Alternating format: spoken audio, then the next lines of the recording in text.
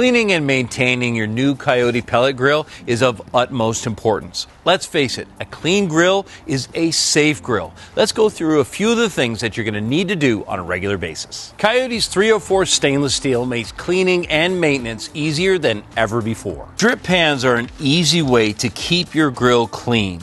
They're made of 304 stainless steel and can be cleaned out with a good degreaser, or as we prefer, some good old soap and water. It's also really important to keep your entire firebox clean and free from grease. That's the entire inside of your cooking area. Make sure to take it apart, clean it with soap and water or a degreaser, and do it regularly. It's good for safety, and more importantly, it will preserve the taste and the flavor of your next meal. Lastly, your pellet hopper and burn area need to be kept free from debris. Make sure nothing gets in the pellet hopper that could possibly jam the augers, and your burner pot, it needs to be cleaned out regularly too. Make sure it has full access for ventilation, and make sure there's no grease buildup. Pull it out and give it a good clean. Once your pellet grill is completely cooled, something I like to do is to take a shot vac and vacuum out any debris that's in the bottom. You'll see that the fuel turns into an ash,